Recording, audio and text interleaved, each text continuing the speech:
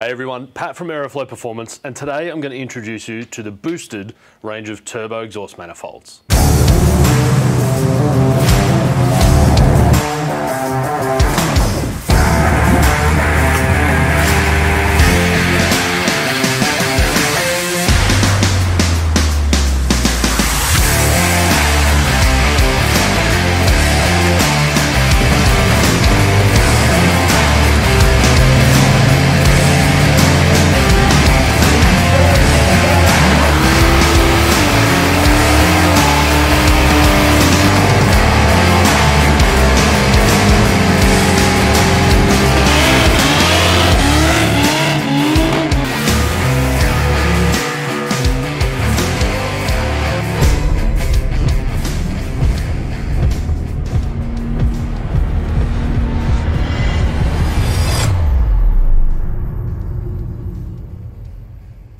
Okay, so as we all know, one of the logical steps when you've got an engine that's already turbocharged, it might have a low mount turbo, or you've got an engine that's not turbocharged and you're going to go for some decent power, stepping across to a externally gated high mount exhaust manifold for your turbocharger is really the next step. So this allows you to run a larger turbo than perhaps what the factory manifold would have, or it'll give you the spacing and the positioning and the flow requirement through the manifold from your engine that is equally modified to support a larger turbocharger. So if you're chasing a big number, if you're chasing something that's maybe a little bit more efficient for the stroke and the capacity of your motor, or you're going drag racing, so you want that larger turbocharger to give you that big top end power, high mount external manifold is exactly what you need. So we've got a few different options here. I'll go through the basics on these, and then we'll go through some of the individual models and the variations that are available within those models.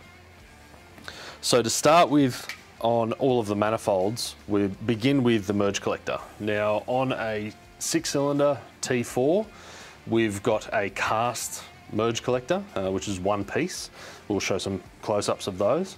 This provides a really high level of precision and flow for those 6-cylinder manifolds. We're going to introduce those into some of the V-band and possibly the T3 range as we get down the track.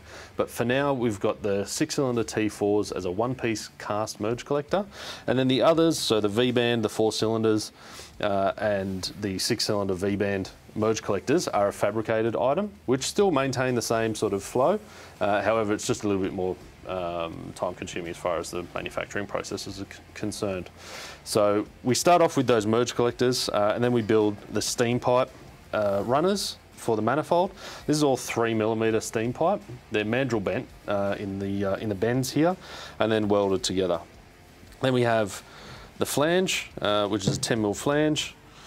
On most of the applications, the Evo is a little bit smaller because we've got a clearance issue, so we've gone to that slightly smaller flange on this one.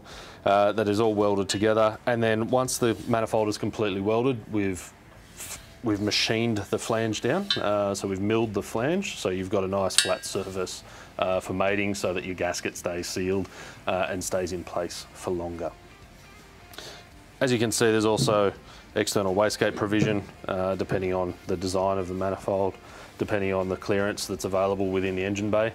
So they'll be placed to suit, for example, on this RB one here, you're looking at 50mm gate. I believe the barrel one is a 60 here, which will suit our wastegates, our external wastegates, so 44mm or 60mm wastegate, or even the 38, depending on which is appropriate for your application.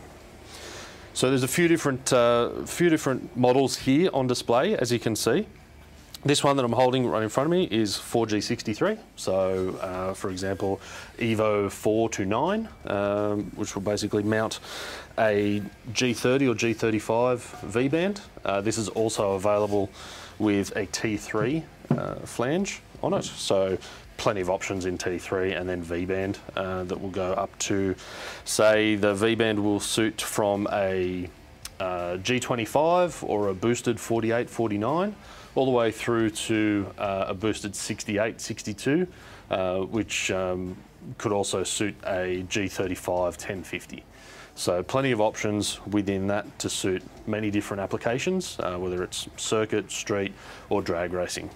So that's there. We also have this nice little compact dump pipe that's designed to match our V-band exit on the turbochargers for the Evos. So it tucks the exhaust down nice and tight in a very compact engine bay.